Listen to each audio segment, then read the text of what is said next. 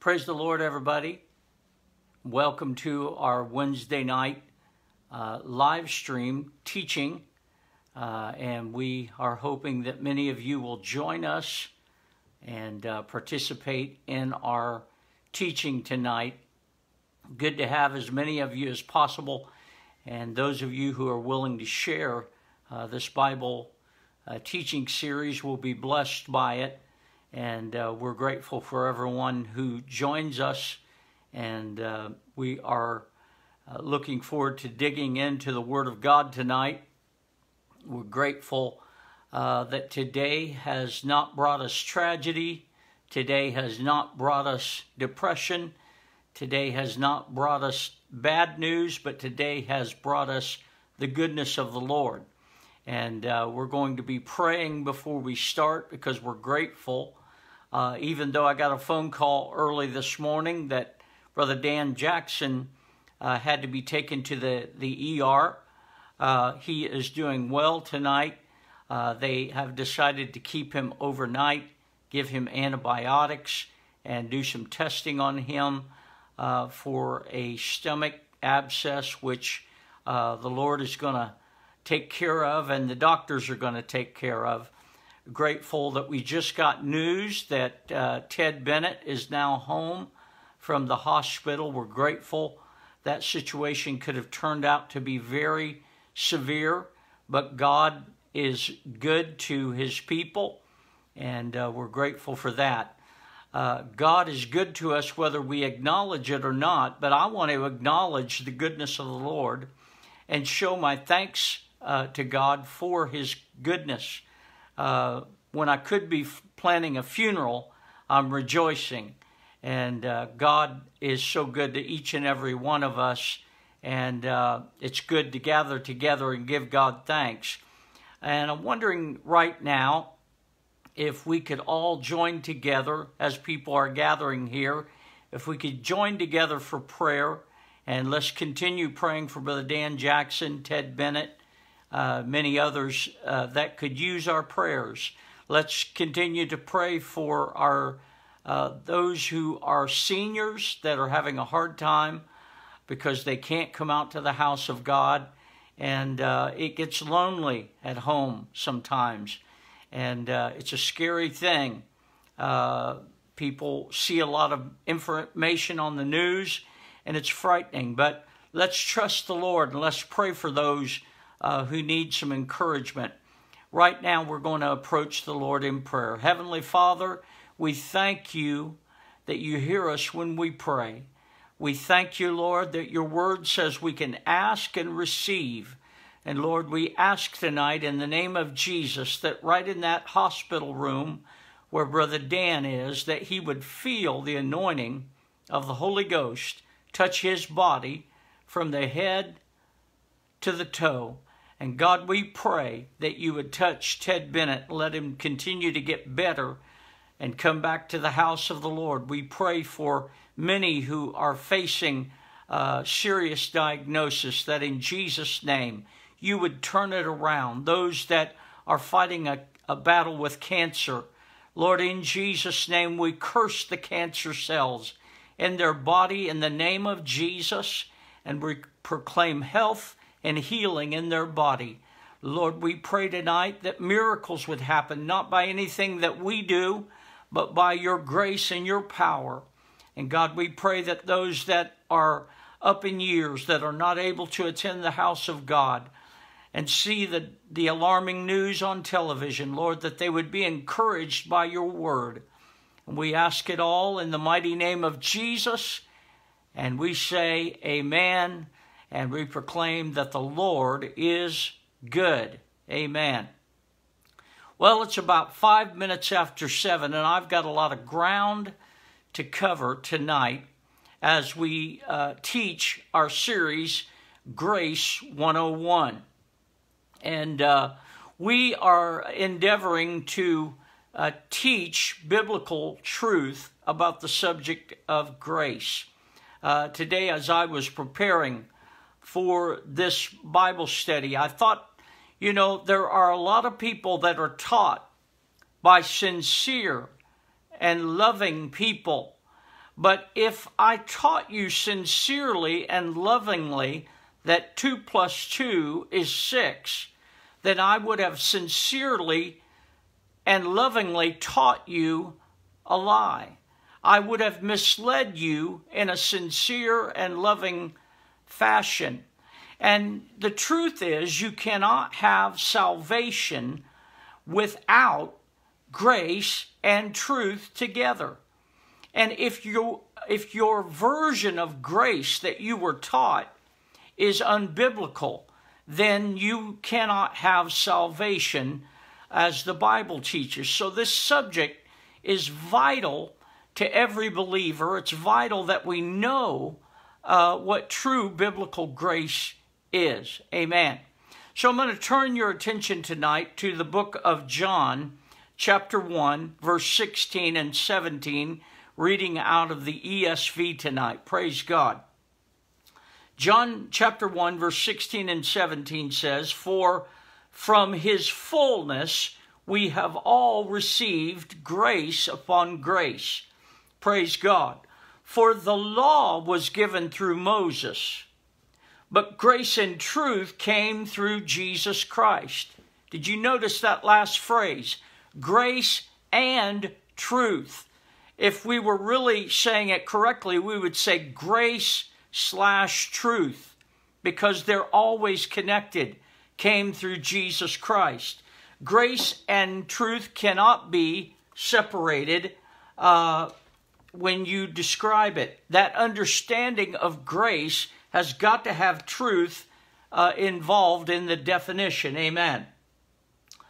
Biblical grace is nothing without the truth of God's Word. Amen. Now, the undeserved favor and kindness that we receive from God is great, but it has to acknowledge the truth that comes along with it. And we have to be obedient to the truth in order to receive grace. You say, "Pastor, are you preaching that we have to work to receive grace?" Absolutely not. But if you don't have truth along with grace, then you have no need for repentance. If someone did not preach the truth to you, that you were lost in your sinful behavior and call you to repentance, then you would not receive grace, because truth tells you you're a sinner and you need a Savior. Truth tells you that your behavior displeases God. And so in turn, we repent of our sins, and then we receive the grace of God that we need in order to change our behavior. If I had to change my behavior on my own, I could not do it. But because of the truth that was given to me, and because I repented of my sins, grace was given to me to be able to change my behavior. Amen. You need God's grace to be able to change your sinful thoughts, behaviors, attitudes, and it's the truth that shows you you need God's grace. Amen. Now, Christ died for us. Aren't you glad that Jesus died for each and every one of us? He didn't just die for religious people. He died for all of us that desire to be in right relationship with God. He died so that we could be saved. And he died for us while we were still sinning. We were sinners. Christ died while we did not have grace and we did not have truth. We were sinners. And he purchased the opportunity for all men to be saved. Aren't you glad for that? When Jesus died on the cross, I had not yet been born. But I was born into sin, a slave to sin. But he died for me before I would ever be born. And so it gave me the opportunity, praise God, to be saved. And I'm grateful. It was a definitive act of God to send his one and only Son to die on a cross for my sins. That whole process of God sending his Son, him dying on Calvary, resurrecting, what do you think that was? It was an act of God's grace. It was his very nature to save us from our sinfulness. Amen. And so, in light of that, grace cannot be received without acknowledgement of God's truth. Now, there are a lot of people that want to come to God based on their version of truth. And they want to believe in God based on their idea of truth, their version of truth. And we're going to get into that in a little bit. But grace cannot be received without acknowledgement, listen to me, of God's truth. And God's truth only comes from God's Word. That's where truth is. It doesn't come from Dr. So-and-so, although he may teach the Bible, or this person or that person. God's Word is where we get God's truth from. Amen. Now, since we have the Bible and we have the truths that are in it, we have truth which gives us the ability to fully understand. Amen. Now, you wouldn't know you are a sinner had you not received God's truth or God's Word. You wouldn't even know that you needed a Savior until somebody preached the Word of God or taught you or witnessed to you about God's Word in truth and showed you that you are an unredeemed person. You are a sinner. Amen.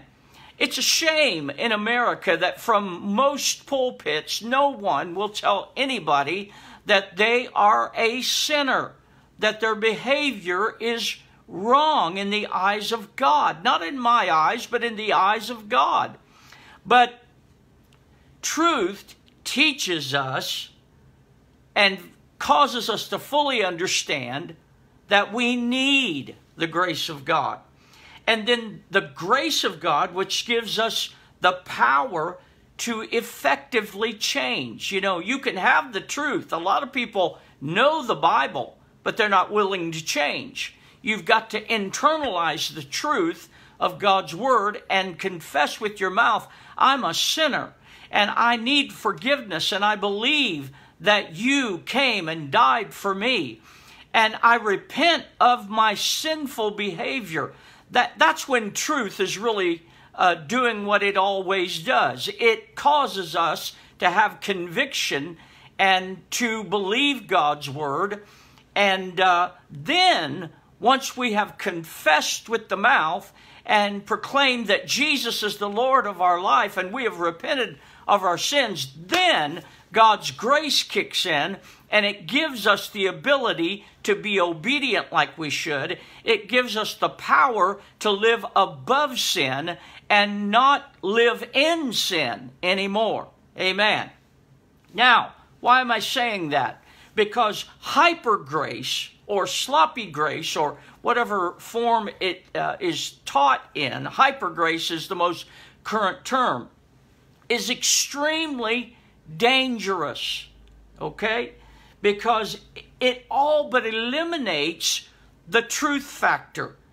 It's all mushy-lovey. God will forgive you of anything. God forgives you of your past, present, and future sins. So no matter what you do, God's grace has already covered it. And the reason that's dangerous is because it rips the idea out of Christianity of confession of our sins and asking the Lord to forgive us when we sin. Now, I don't want to ask how many of you committed a sin today, but probably in some form or fashion, you didn't do everything that you needed to do out of God's Word. Did you pray today? Maybe you did, maybe you didn't. Did anything come through your mind as a thought that was ungodly? We have the privilege of confessing our sins and saying, Lord, forgive me, and the grace of God comes and helps us to not do it anymore. Praise God. But hyper grace is all grace and no truth. It's all of God's favor being loaded on my life and in my mind and in my personality, but there's no truth involved. You cannot have grace without truth. Amen. It's unbiblical. It's unbiblical. Now, let me give you an example of what I'm talking about here. You're going down the road and the speed limit is 45 miles an hour. And you're going 60 miles an hour. And the police officer turns on his lights and he pulls you over. And he says, do you understand how fast you were going? And you put your head down and you say, well, yeah, I just got in a hurry and I'm really sorry. And the officer says to you, he says, you know what, this time I'm going to be gracious and kind, and I'm going to give you a warning to slow down and to obey the speed limit. And you thank the officer, and then you go on your merry way, and then 2 days later you're going down the same road. You see the sign that says 45 miles an hour, and you think to yourself, well, you know, the officer, he was kind, and I don't see him anywhere, so you put the pedal to the metal. The next thing you know, you see red and blue flashing lights behind you. The officer gets out of the car, asks for your driver's license and registration. He sees where he gave you grace the last time, but this time he gives you a very costly ticket. Now, you say, well, that's not fair. He gave me grace the first time. Why doesn't he give me grace this time? Because in the warning he gave you the last time was truth. And in the grace he gave you the last time, he was hoping that that grace would teach you to not do what he asked you not to do. So the truth and the grace was in that mercy he showed you the first time. But when you did it again, grace and truth and grace gives you a ticket. The penalty comes up. And so many times, the reason we have a society, a Christian society, that looks like the world and acts like the world and talks like the world is because of this unbiblical teaching of hyper grace, where, well, God just will forgive me, and I can't help it. I'm human, and I'm going to sin a little bit every day. But God is trying to teach you through truth and grace to live godly and soberly in this present world.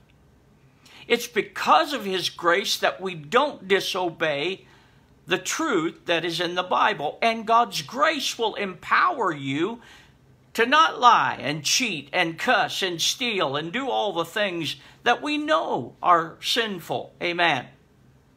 You cannot have all grace and no truth. It's unbiblical. Truth places responsibility on us. The Bible places a responsibility on you to live by the teachings of Jesus Christ. That's why He called us disciples. We learn His truth. We obey His truth. And then He empowers us to live above sin. Amen. Now, truth is not, listen to me, this is important. Truth is not subjective to private interpretations. It's not subjective to your interpretation versus my interpretation. It's not subjective. There's no Baptist truth versus Pentecostal truth. There's no Catholic truth versus charismatic truth. Truth is truth. That's why the Bible says that God's word is forever settled, not down here. Because if it was settled down here, then men could tinker with it and change it. And that's exactly what has happened over the last 50 years. Men have tinkered with truth and changed it. But the Scripture says God's word, God's truth, is forever settled in heaven. Can you say amen? In turn, all truth with no grace is legalism. I'm going to flip that coin, because there are belief systems out there that have all truth. We've got the truth. We have the full truth. We have capitalized on truth, but they don't preach grace and they don't preach love, and they only forgive a select few. That's legalism. It's not grace combined with truth. It's all truth and no grace. You can't have it one way or the other, because the Pharisees hated the idea of grace. Why do you think they killed Jesus? Because they hated the idea of grace, and they sure didn't like his brand of truth, because it said love your neighbor as yourself. It said prefer others above yourself. He called them whited sepulchres with dead men's bones inside. They hated his truth because they were outwardly, legalistically, they looked great, but on the inside, they had no grace or any mercy. And so, truth is truth. And grace and truth is God's design, not my design. Hallelujah. Grace and truth is God's design. Dr. Martin Lloyd-Jones said, to preach grace and truth to people who have never known condemnation is absolutely fatal. So if you preach grace and truth to people who are not convicted of their sin, there's no condemnation of sin, it's absolutely fatal. Ask yourself the question, when you listen to a lot of modern day Christianity, when's the last time you heard repent of your sins? When is the last time you heard a preacher say that sin is sin, and this is wrong, and that is wrong? But no, what you hear mostly is, it's okay. God loves you just the way you are. No, God loves you enough to give you the truth and require of you repentance, and repentance is a turning away from sin. It's not continuing to live in your sin, it's a turning away from sin. Well, how do I turn away from sin? I'm addicted. I've always been this way. You repent of your sins, and God gives you incredible favor that only He can give through grace, and that grace empowers you to live above sin. Amen. Now, I know some of you are saying that this is cutting in and out, but it will be better when we re-air it. It's seems to be okay on my end, so hang in there with me. Amen. Hyper Grace says, come as you are, don't change a thing. God's grace lets you remain sinful, but still be saved.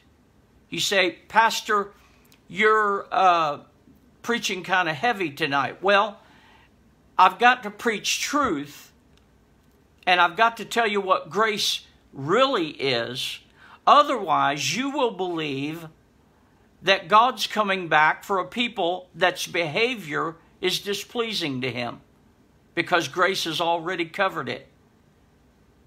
If grace, forgiveness was past, present, and future, as some teach, then we would have no need to come to church, read the Word, pray, repent, try to live right. There'd be no need of any of that. We could just say the sinner's prayer, boom, we're invested with grace, and just go home and have a turkey sandwich. But it doesn't work that way. God requires of us discipleship, where we learn and we get greater grace. Praise God. Notice what Paul said in his approach to the Galatian believers who were being reinstituted. They were trying to reinstitute circumcision into the church, which was based on the law. Galatians chapter 16 and chapter 1 verse 6. Paul said, I'm astonished that you are so quickly deserting him who called you into the grace of Christ. And you're turning to a different gospel. The Bible says that in the last days there will be doctrines of devils. And one of the doctrines that has come out of hell is the doctrine of hyper grace, where you can live in a fashion that is very unpleasing to God, but you're covered. No, you've got to have truth and grace. Praise God. Now, saving grace can be abandoned for a different type of grace. And that's what a lot of people have done. I've read books by recent authors that almost condemn the church as we know it because truth is preached. There have been also been preachers who have said that they will not preach grace because it just gives everybody a license to sin. No, it doesn't. Grace teaches us to live godly and soberly in this present world. True believers are called into salvation that only comes by the grace of Christ. Now, Galatians chapter 1 and verse 8, Paul drives it in even further. And he says, but even if we or an angel from heaven should preach to you a gospel contrary to the one that we preach to you, let him be accursed. Now, if somebody comes down the road that can say it better than me and promise you great things, and they can teach you a doctrine of grace that requires no truth, no repentance, no living a godly life, no inner holiness that cleans up your language and cleans up your thought life and your character, you'd better run from that person, because they're teaching you something that Paul said, let him or her be accursed. Isn't it interesting that even the subject of giving is attached to this thing we call grace? 2 Corinthians chapter 9, verses 6 through 8. And listen to what the scripture says. The point is this. Paul was telling the Corinthians, the point is this. Whoever sows sparingly will also reap sparingly. And whoever sows bountifully will also reap bountifully. That's truth. That's a law. That's truth. And then verse 7, each one must give as he has decided in his heart, not reluctantly or under compulsion, for God loves a cheerful giver. That's a grace element there. And God is able to make all grace abound to you, so that having all sufficiency in all things at all times, you may abound in every good work. What was just taught there? The truth is, what you sow, you'll reap. If you sow sparingly, you'll reap sparingly. If you sow generously, you'll reap generously. But then God shows us the grace that he has. He doesn't compel you to give. He doesn't slam his fist on the podium of heaven and say, bless God, if you don't tithe, you're going to hell. That's not even biblical, but some people preach it. That is truth, their version of truth without the grace of God, because the scripture says, don't give out of compulsion, don't give out of being forced to give, but if you give out of a good, grace-filled heart, from the cheerfulness of your heart, then God will bless and multiply grace to you. Aren't you glad that grace is abundant and free if we obey God's word? Amen. Now, I've got about 5 minutes here, and we'll be ending for tonight and picking up next week. Grace is shown to us throughout the scriptures. God's grace is shown to us primarily in the New Testament, but even God's grace was present in the Old Testament when they were even under the law. They did what God asked, and God blessed their crops. He gave them houses that they didn't build. He gave them things that they always had desired. God gave them the land that flowed with milk and honey. That was God's grace because they responded to the law. Do we live under the law? Absolutely not. But we do live under the truth, the law of Christ. Jesus gave a law. He said, love your neighbor as yourself. When you obey that law, the law of Christ, grace is given to you. Praise God. Now, let me talk just a little bit more about this hyper grace subject, or sloppy grace. There's a popular quote that I've read many times that says, grace is having a relationship with someone's heart, not their behaviors. You know what? That sounds awful nice.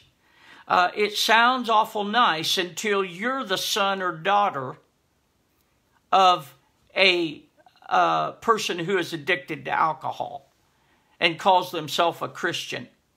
A person who goes to church on Sunday, puts money in the plate, acts like a Christian, comes home and gets drunk and beats the wife and mistreats the kids. You say, well, Daddy had a good heart. He really did have a good heart. That's the faulty thinking of hyper grace. Grace is having a relationship with someone's heart and not their behaviors. You can't have it both ways and be true biblical grace. You can't deny the call of John the Baptist, Jesus, and all the apostles throughout the New Testament. The call, what did Jesus come preaching? Repentance. What did John preach? Repentance. What did Peter preach on the day of Pentecost? Repent and be baptized, every one of you. What did Paul preach? Repent and give your life totally, completely to the teachings of Jesus Christ. Amen.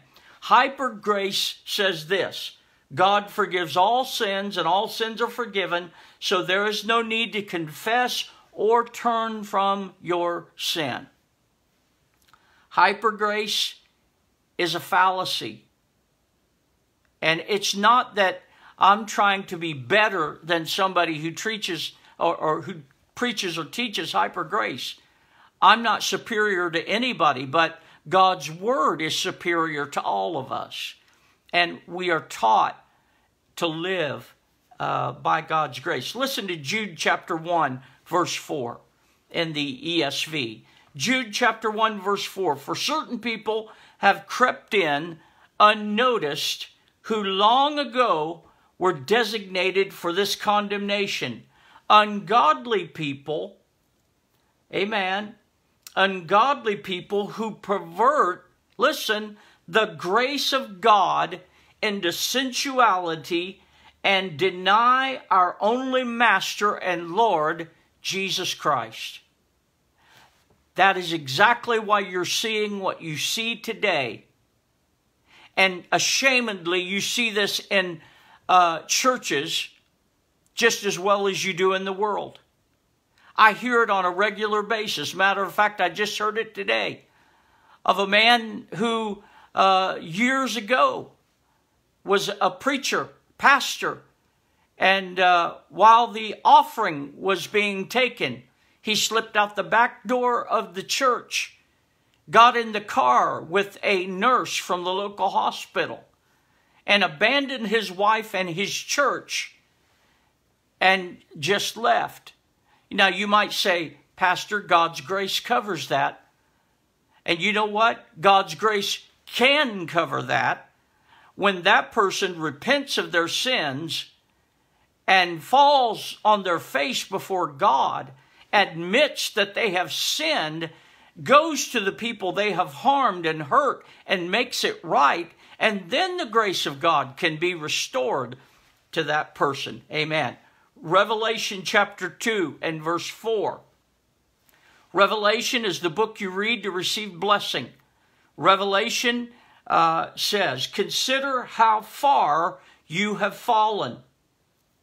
Jesus was talking to one of the early churches, and he said to that entire church, consider how far you have fallen. You can have stained glass in the windows, a steeple on top of the building, and be a church that has fallen so far from biblical truth and biblical grace that you don't even realize how far you've fallen from God.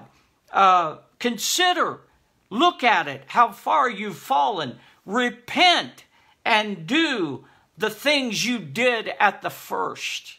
You see, we've got to sometimes look at where we used to be when we first got saved and how much we loved God, loved His Word, couldn't wait to get to church, couldn't wait to sing. We didn't care what was being sung. We didn't go to church to have a fashion show. We went to church to have church, fall in love with Jesus, obey His Word, rally around God's truth, and then God's grace was poured out upon us.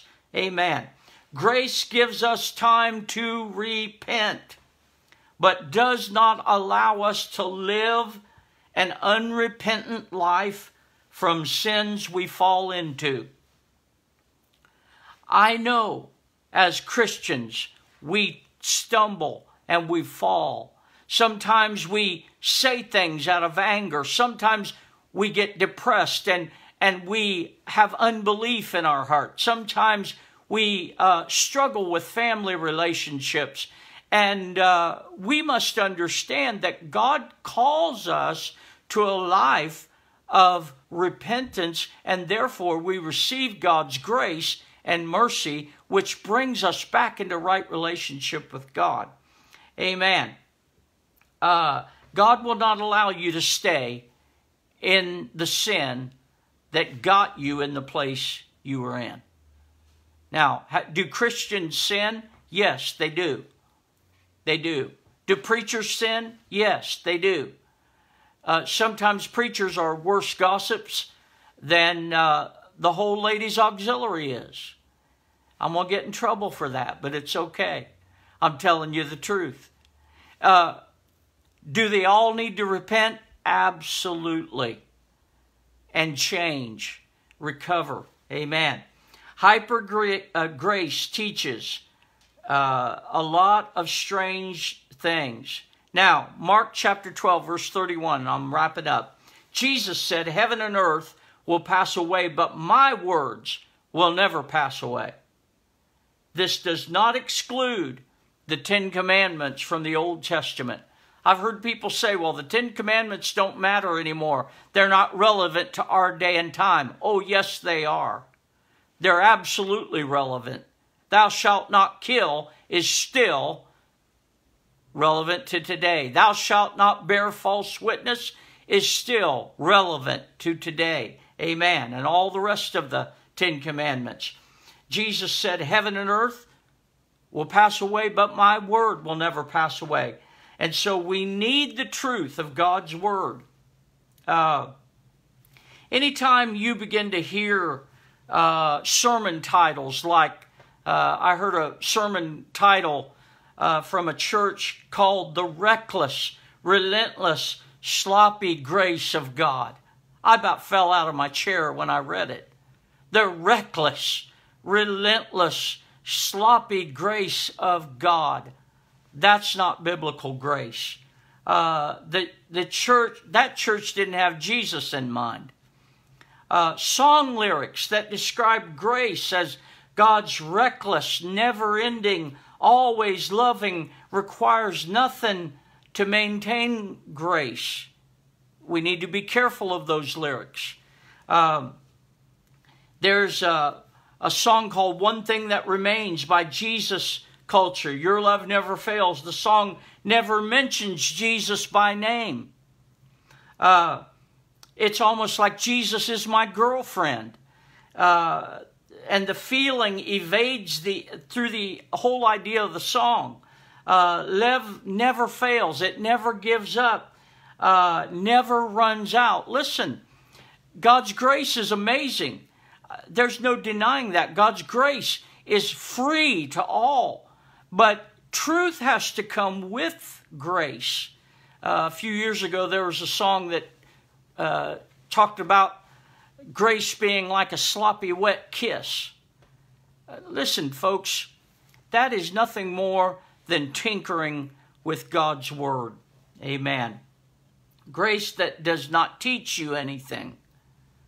No pursuit of godliness, no pursuit of holiness, no sobriety or self-control, or to be of a sound, sensible mind.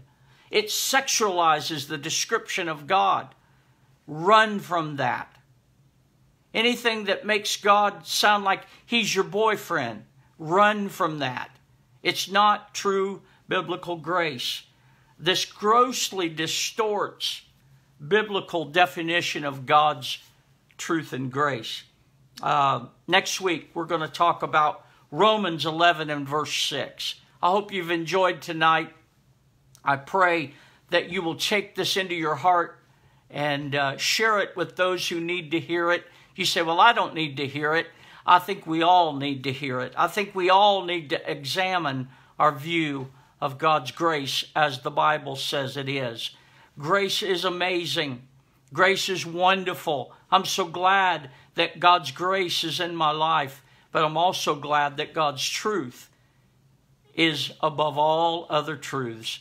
Amen. Let's pray before we're dismissed tonight. Father, in Jesus' name, we thank you for everyone watching and everyone who will watch. We ask you, Lord, that you give us the grace and mercy to rightly divide the word of truth. Help us, Lord, to stand for truth when others mock the truth.